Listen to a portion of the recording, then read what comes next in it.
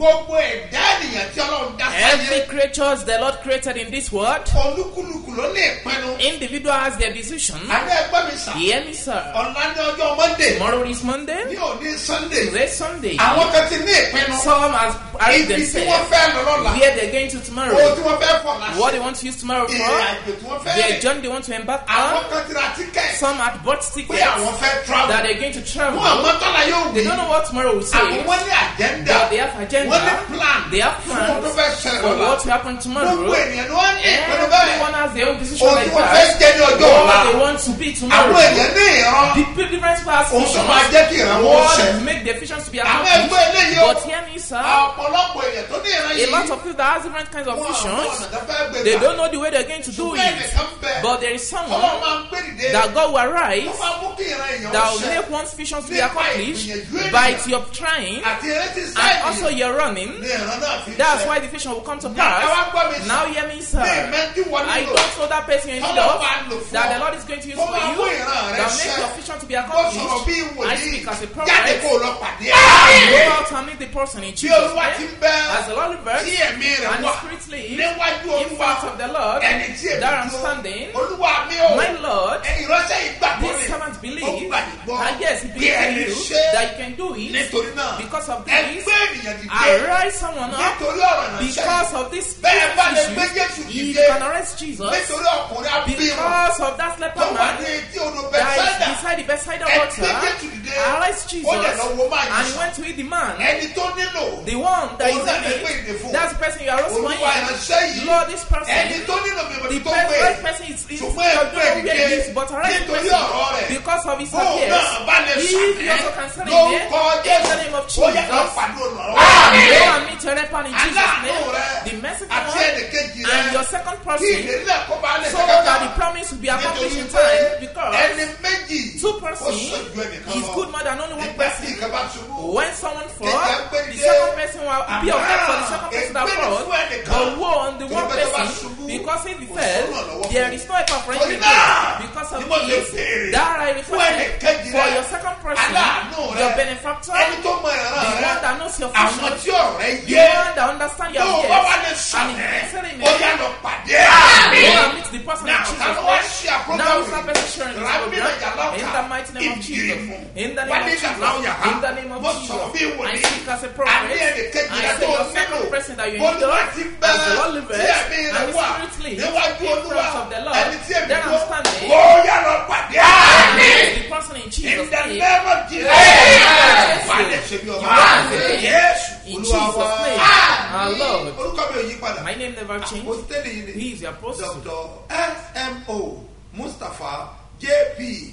Babasebioba láti ìjọ Sino Catholic Church Land of Reality tólùjọ àwa ní Gbáremú Ìdíòbí Airport area ní ìlú Ìbàdàn.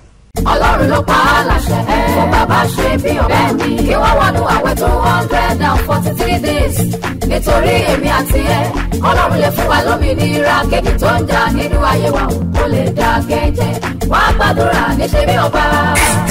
Òmìnira fún ìdílé wa, òmìnira lórí iṣẹ́ wa, òmìnira lórí gbogbo àdáwọlé, òmìnira fún wa lórílẹ̀‐èdè Nàìjíríà. Kálí bọ́lọ́wọ́ jì tó ń jà wá. Ó ṣe kẹ́mẹ̀kúnnù ló kàn olówó ní Nàìjíríà báyìí. A nílò òmìnira tòótọ́ látọ̀dọ̀ Olúwa. Wọ́n ṣe paláṣẹ fún wòlí rẹ̀. Ìṣẹ́mínísà pọ̀sí Dr. S.M.O. Mustapha J.P. Babasebioba. Láti wọ́n náà wí àtàdúrà fún 243 days. Bẹ̀rẹ̀ látọjọ́ Tuesday October 1, 2024. Títí wọ Saturday May 31 ọdún tuntun 2025. Ìwọ náà wá jẹ́rẹ̀ ìgbé yìí o. Máa bọ̀ ní Sebioba headquarters. Sáré bí Ìdíòbí airport area Alákíá Ìbàdàn. Àti ní Sebioba power line camp. Tó wà ní AP bus stop. Lúfúwàpẹ́ area Lúfúwàpẹ́ ìpínlẹ̀ Ògùn. 243 days fasting and prayer. Tí Babasebioba wà nínú ẹ̀ lọ́wọ́. Kò ní ṣe tiẹ̀ náà ti lórúkọ Jésù. Àmín o.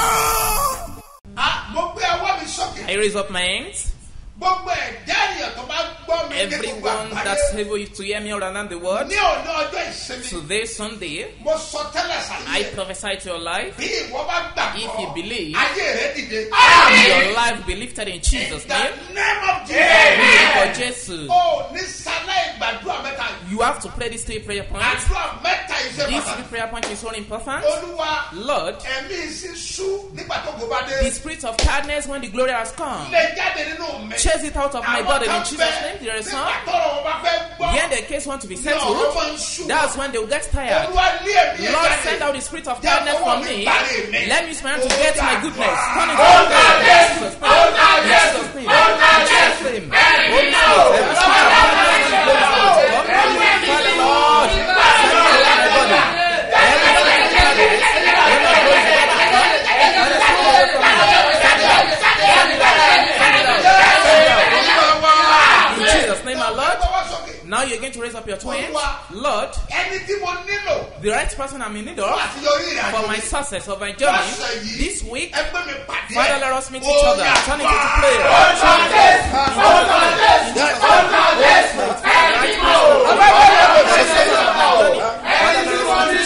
The right person I'm in need of, so that I will succeed, so that I will excel. Father, let us meet each other.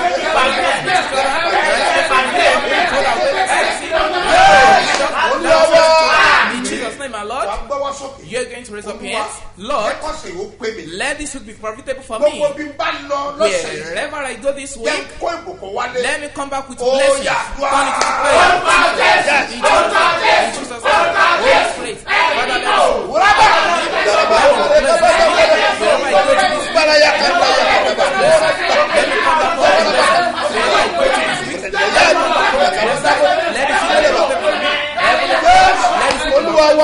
in Jesus' name, my Lord, someone is hearing me. Where you thought it's going to be tough this week, I speak to your life. It's turned to testimony for you in Jesus' name. Where people are waiting for your reproach, in the name of Jesus, where they are waiting for shame for you, this week, it will turn to riches for you in Jesus' name. It will turn to testimony for you in Jesus' name. It will turn to promotion for you in Jesus' name. You come with your testimony in Jesus' name, our Lord. In the name of our Lord, you obtain mercy in Jesus' name. Say, I will obtain mercy in Jesus' name. Hear me, sir. Today's Sabbath day, this kind of day are important days.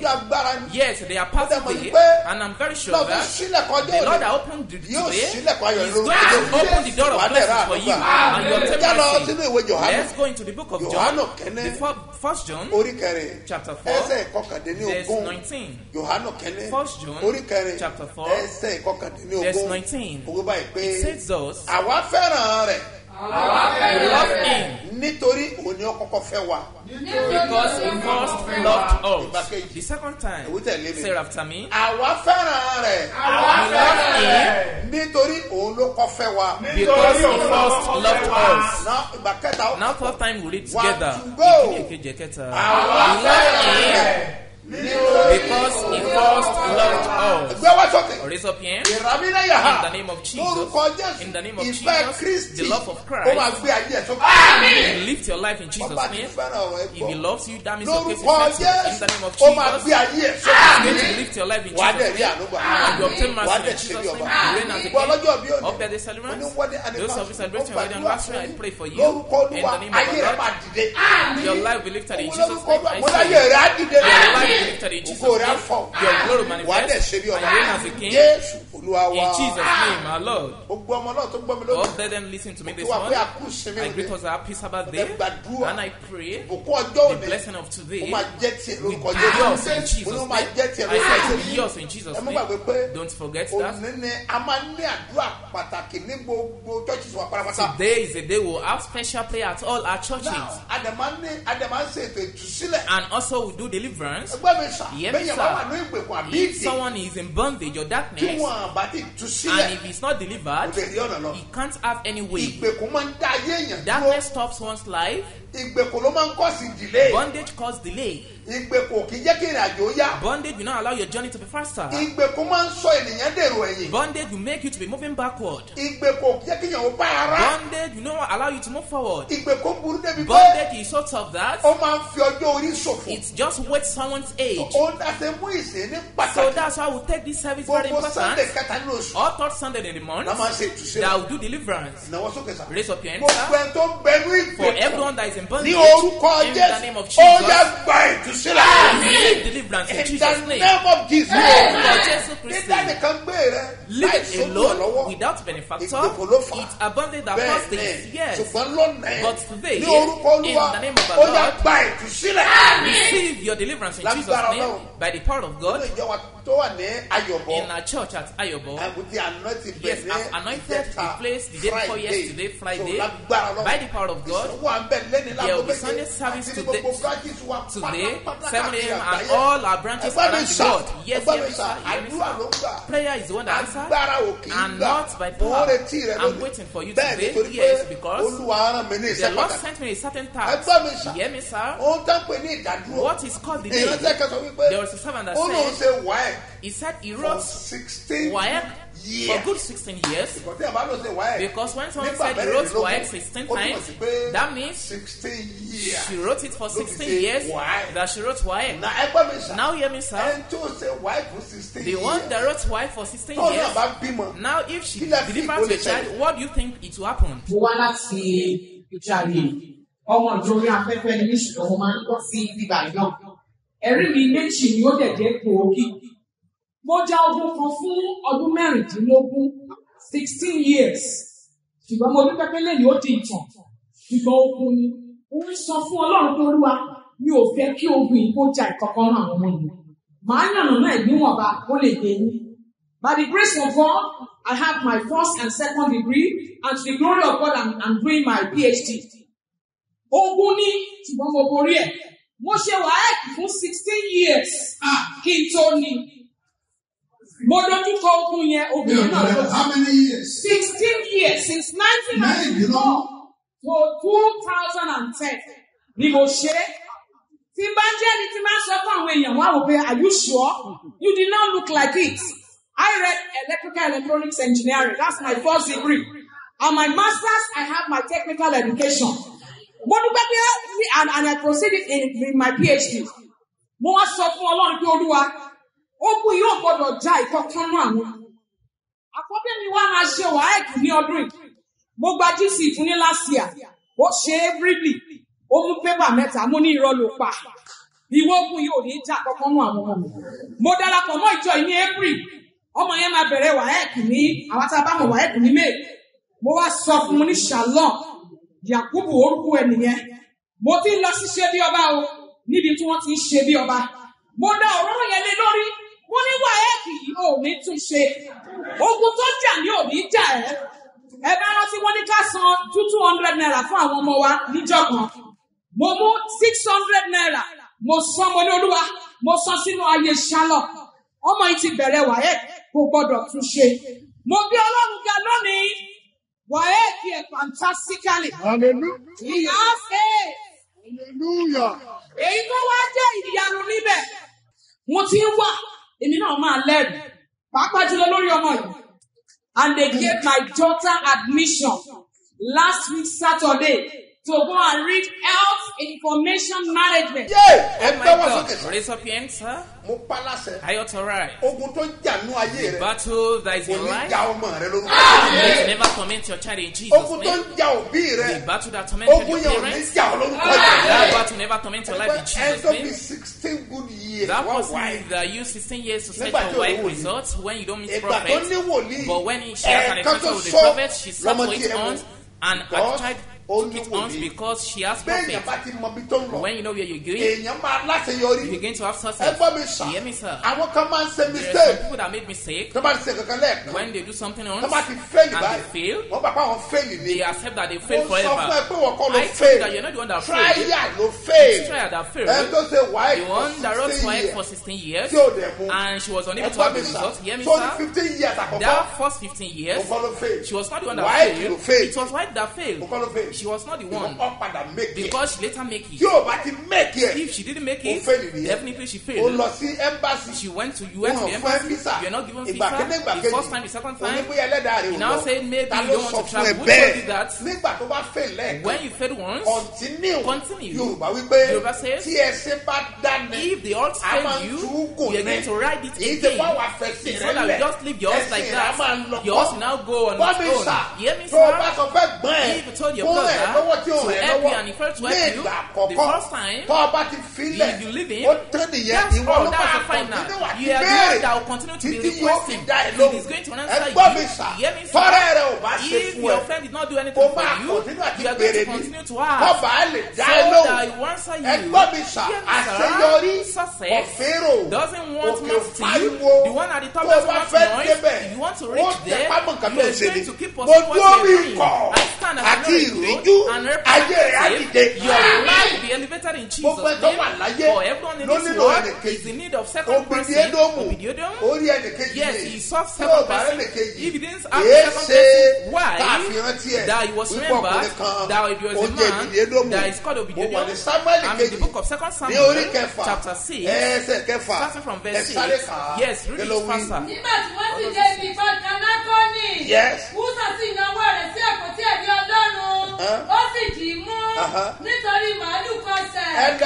Now go to verse 9.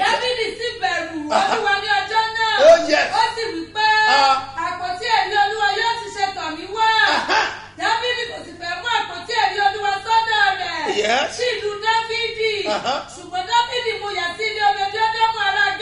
Yes.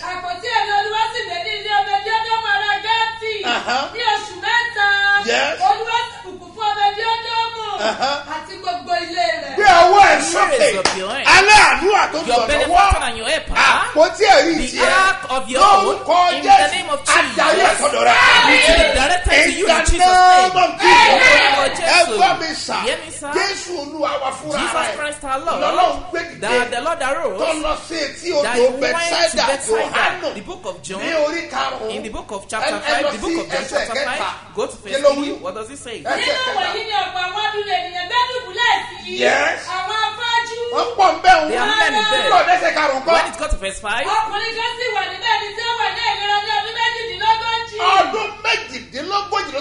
38 years he was there and he was not discouraged. Why were you discouraged?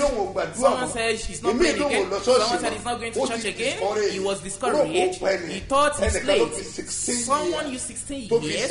She used to do our wife and she still waited. Hear me, sir. Your journey must not get tired. Prayer, you must not get tired. If you want to have success, after 38 years that Jesus Christ will be there, read the Bible for me. Yes. Oh yes. Yes, on that place, Jesus Christ saw that it's been long that he was there. Everyone wants to see that he has been requested for so long, and they want to answer you. This is a sign you're going to see answer. That's when that the enemy was waging war against you. I expect to answer you. You have encounter with your second person. That woman said, he said, our husband died. When our husband died, she accepted that the child will not be educated. That because the husband just married is only the one that gave birth to that should be educated. She now thought the son will be educated, but when the Lord comes. Praise the Lord. Hallelujah.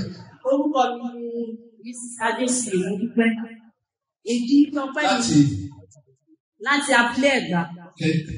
Ìdí ọpẹ́ mi ni pé mo dúpẹ́ lọ́wọ́ Ọlọ́run. Tí ẹ bá rántí ìgbà tí mo wá jẹ́rìí, tí mo fi wá sórí òkè nínú ọdún yìí náà, tí mo fi fún bàbá ní 5,000 naira. Mo sọ pé nínú ìnira. And Ọlọ́run ṣe ìyanu ní ìgbà yẹn mo fẹ́ rẹ́gísítà WAEC fọ́mọ mi. Ọmọ yẹn bàbá ẹ̀ ti kú, kò dẹ̀ sówó lọ́wọ́. Ìgbà tí bàbá ẹ̀ ti kú mo ti wò pé kò ní lọ school mọ́ pé tó bá ṣe tán. Tó bá parí secondary school pé ó máa lọ kọ́ṣẹ́. Àwọn ọmọ yẹn sọ fún mi pé mọ́mì òun ò kọ́ṣẹ́ ò tóun bá ti ṣe tán ní secondary school òun fẹ́ wọ university.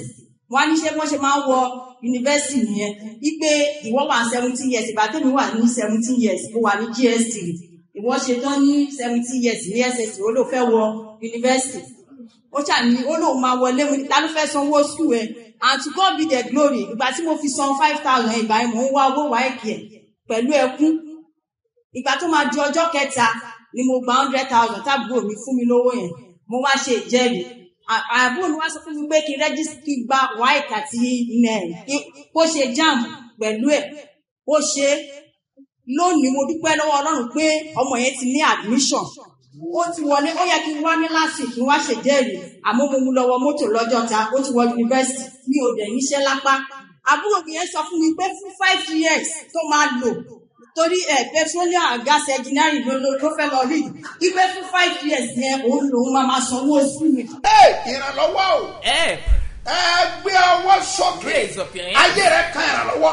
Your life needs help in Jesus' name. ọdún márùn-ún. A whole 5 years. tọmọ yẹn ó fi kàwé. That child will study at university. kọ́ọ̀sì rẹ̀ dáadáa kọ́. It's not just ordinary course. ó sì wí pé And she òun said máa gbé ẹrù ọmọ náà. she's going to fún ọdún márùn-ún. every ọmọ tí ò responsibility. ní bàbá. The person that don't have ẹni father. tó ní bàbá The gan. one that tó even ní has ìyá. father, that even has kò rówó ṣe mother, kọ́ọ̀sì yẹn. he was not able to do the but course. ọlọ́run gbé dìde But pé God arise the person ìwé yìí ni. that you study this ẹnìkan course. gbọ́ mi sà. Someone is hearing lórúkọ you. In the Jésù. name of Jesus. ìrànlọ́wọ́ dìde fáyé ẹ̀. And you arise for life in Bọ́mí Jesus' sà. name. Hear me, òní sir? ìṣe pàtàkì. Today is very mo important. retí ẹ. I'm waiting má for jáde you. oṣù ọ. Yes, don't be tá getting a bá out ti of parí ní prayer. òwúrọ̀. When we finish you. ó yá rọ mi. Yes, take that your kasa water once. and you read your Psalm kó o 1. dẹ̀ kasa wá And you read bákan Psalm náà 1 also sí oyin in rẹ. that honey. máa gbé bọ̀. Come with bẹ́ẹ̀ us. ni. Yes. pàápàá tó bá wà Especially if you are lẹ́kọ̀ọ́. at bá mi Lagos. sà. Hear me, sir? ní àárọ̀ yìí. This morning. ní At Igando. Igando. make sure kó wá. Make sure you are there. gbé oyin ẹ̀ dání. Come with your honey àti omi rẹ. and your water. ó máa ní agbára. It's going to be powerful. a máa jọ pàdé. We are going to meet. aago méje. 7 a.m. gẹ́rẹ́ àti bàmá yìí. I will have gotten the book. aago mẹ́jọ àbọ̀. By 8:30 a.m. I will share the máa grace. dẹ̀ fún gbogbo èèyàn ní And I'm àkàrà. going to give everyone the àkàrà bread. ìbùkún ni. This is bread of bẹ́ẹ̀ blessing. ni ìfẹ́ Yes, gbọ́dọ̀ yí your story padà. must change. tí n bá ti parí. As I'm ó finished, di headquarters. Edinburgh sórí òní you deliverance. see today is mi ò kí fi deliverance. ṣeré. I don't joke with àwọn it. ọjọ́ tó ní Yes, agbára. the day that are powerful. ẹgbẹ́ ọwọ́ sókè. Lift up your hands. ló ń kọ́ In the name Jésù. of Jesus. ayé rẹ̀ máa dìde. Your life will be elevated in Jesus' ẹgbẹ́ ilé name. ìsà. Hear this one, gbogbo sir. branches wà pátá. All our branches, àwọn àlùfáà bẹ̀. our pastors, ni wọ́n ti wà ní ìdìláwó yes, rẹ̀. they've been Bẹ́ẹ̀, gathered, wọ́n dẹ̀ they've retí prepared, omi yẹn. and they are waiting for the Àti water, oyin yẹn. and that's Omi honey. yẹn ní ìtumọ̀. That water has a bẹ́ẹ̀ name. ni. Yes. wọ́n gbàgbé pé Don't forget. àwẹ̀ àti The àdúrà. fasting and prayer, 243 days. 243 ó days, ń lọ it lọ́wọ́lọ́wọ́. continues, ó dẹ̀ máa ní and it's agbára. going to be powerful. a dẹ̀ ti wọ ọ̀sẹ̀. And we've Tá a moved máa into lọ a sí week power line. that we're going to go to Yes. our power line. Yes, Lágbára Ọlọ́run. by the power of God, Lágbára by the Ọlọ́run. power Nínú of God, fún at àpẹ. ó máa ní Mustapha, agbára. it's going to be ẹ powerful. gbọ́ mi sà. Hear me, sir? gbogbo bí bá wà ní gbogbo Wherever àgbáyé. you are in the ẹ world, get ready. get set. a máa pàdé. We are going to ó meet. máa tún júwe I'm going àgbẹ̀lọ́la. to give the bá a address ṣe máa tomorrow. rìn. How we're going Look to for do àpẹ tí o it. sì Look yí. for Akpe this month. Àkànṣe ni. It's a special Oyin yẹn kó wà package. lọ́wọ́. That one must be ẹ with gbọ́ you. mi sà. Hear me, sir? ìnáwó adáyá. In the name of Jesus. láwùdá In mọ́tàfà. the name of Jesus. agbára orúkọ gbé ọwọ́. Power from heaven will Olúwa wí be pé about in Jesus' jẹ́ name. kí The Lord kọ̀ọ̀kan yẹn says, ṣetán. let the well be Kànga prepared. ọ̀run ni. He is a well of Bẹ́ẹ̀ praise. ni. Yes. Mo sọ fún ẹ pé I gbogbo say tó bá to máa your ná mi ló máa life, ná mi. whatever will cost me will a máa cost me. gbogbo èèyàn ló máa rí omi yẹn. Everyone will get ní the alẹ́ water. Thursday. Yes, on ní màá di Thursday bless night, ẹ. that will have àwọn blessed èèyàn it. dẹ̀ pọ́n. And people will bless tí it. tí a bẹ̀rẹ̀ sọ̀rọ̀ See, we ní get to ọjọ́ start the Fiji Friday on Friday. tí í ṣe on the And that's 25. on the 25th. unabu ajaya In the mighty name of akulimandaya In the name of lórúkọ Jesus. olúwa In the name of ayé ẹ máa dìde. Amen. mo retí ẹ lára I'm waiting for má you jẹ́ this kó morning. dá dúró Don't allow anything torí to delay àkànṣe you àdúrà ni because it is a ọ̀rọ̀ rẹ special prayer. gbọ́dọ̀ gbọ́ Your case must kí be ni ilé settled àkóbá lè so that the good ṣẹ promises wọ́n be gbàdúrà accomplished. I gbogbo pray. èyí tó ń gbọ́ mi Everyone tọ́lọ́ hear bá me. dùn láàárọ̀ If yìí the Lord láti uses this bless money iṣẹ́ to ìránṣẹ́ bless this yìí ministry, yẹ́ in the name of agbóhùn mi Jesus, náà I use my own voice ìrànlọ́wọ́ also, òkè help from the ó wọ ayé rẹ lórúkọ Jésù wà á dẹ́nu ìbùkún wà á dẹ̀ ṣe bí ọba Jésù Olúwa wa in Jesus' name, my wákàtí Lord. sílẹ̀ Put down this account number.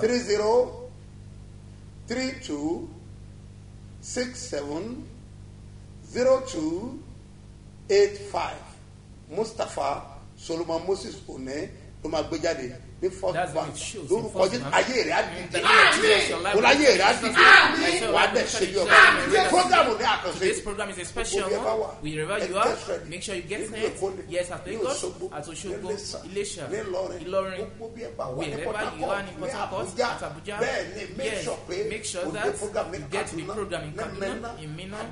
Yes, prayer is the word answer and not power. All our branches at Ibadan City, that this great program will commence also at headquarters also. When you get to the radio, let them begin to share about you in the name of our Lord. Your life will be Jesus' name. So shall it be. In Jesus' name, our Lord. Amen. nílé wo ló kó bàbá dàrúgbà mi sílẹ̀ kójú má sì ní lọ́dọ̀ rẹ̀ ò fàdédé mi lórí. I bless your symbol of faith. orúkọ In the ìyá name of Jesus, lọ́dọ̀ kó wá bẹ̀. get to it in Jesus' name. That water, you're going to read someone on it. And also, and the only you read someone on it, you read someone also on it. You're going to come with it too. It's going to be powerful today. In the name of Jesus. Mark of blessing get to your life. Go and meet your benefactor and read the King. In Jesus' name, our Lord. Face of all, assure the person, I am the next. Testify. Ọlọ́run ló pa á láṣẹ fún bàbá Babasebioba kí wọ́n wọnú àwẹ̀ tó 143 days nítorí èmi àti ẹ ọlọ́run lè fún wa lómìnira kéèkì tó ń jà nínú ayé wa kó lè dá kẹ́jẹ́ wá gbàdúrà ní Sebioba. Òmìnira fún ìdílé wa, òmìnira lórí iṣẹ́ wa, òmìnira lórí gbogbo àdáwọlé, òmìnira fún wa lórílẹ̀‐èdè Nàìjíríà. Kálí bọ́lọ́wọ́ jì tó ń jà wá. Ó ṣe kẹ́mẹ̀kúnnù ló kàn olówó ní Nàìjíríà báyìí. A nílò òmìnira tòótọ́ látọ̀dọ̀ Olúwa. Wọ́n ṣe paláṣẹ fún wòlí rẹ̀. Ìṣẹ́mínísà pọ̀sí Dr. S.M.O. Mustapha JP Babasebioba. Láti wọ́n náà wí àtàdúrà fún 243 days. Bẹ̀rẹ̀ látọjọ́ Tuesday October 1, 2024. Títí wọ Saturday May 31 ọdún tuntun 2025. Ìwọ náà wá jẹ́rẹ̀ ìgbé yìí o. Máa bọ̀ ní Sebioba headquarters. Sáré bí ìdí omi airport area Alákíá Ìbàdàn. Àti ní Sebioba power line camp. Tó wà ní AP bus stop. Lúfúwàpẹ́ area Lúfúwàpẹ́ ìpínlẹ̀ Ògùn. 243 days fasting and prayer. Tí Babasebioba wà nínú ẹ̀ lọ́wọ́. Kò ní í ṣe tiẹ̀ náà ti lórúkọ Jésù. Àmín o.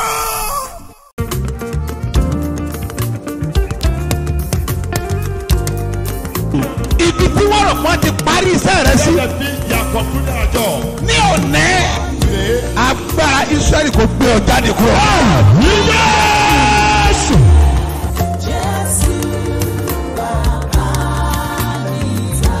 Bí Jésù bá ti dé, ọjọ́ yẹn ni ìtàn ẹ yí padà. Ní òní, wà á gbàlejò Jésù.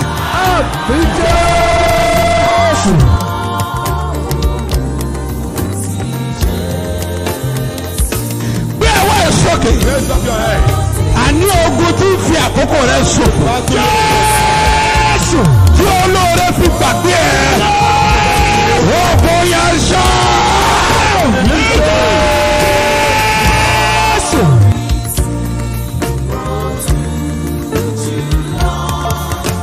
Mẹ́sẹ̀lẹ́bọ̀ dàkàdàbù yàtàbà tààríà. Pọ́ọ̀ríà dà mọ́lẹ́kẹ́dẹ̀ ọ̀ṣà. Wàtúrí mi nù ka pọ́ọ̀ríà. Kọ́ba lanta bọ̀ṣẹ́ríà. Gbogbo ogun tí fi àkókò rẹ̀ ṣòfò. Lórúkọ Jésù. Ogun yẹn wọlé.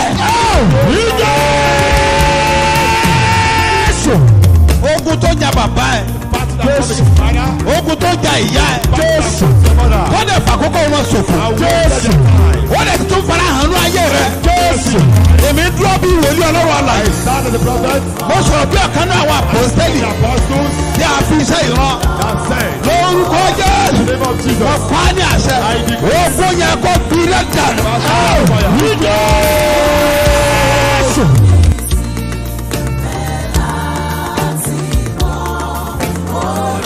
Nítorí pé ìwọ gbàgbọ́. Because you believe. Mo pa á ní àṣẹ. Ogun tí ń jà lé bàbá rẹ̀.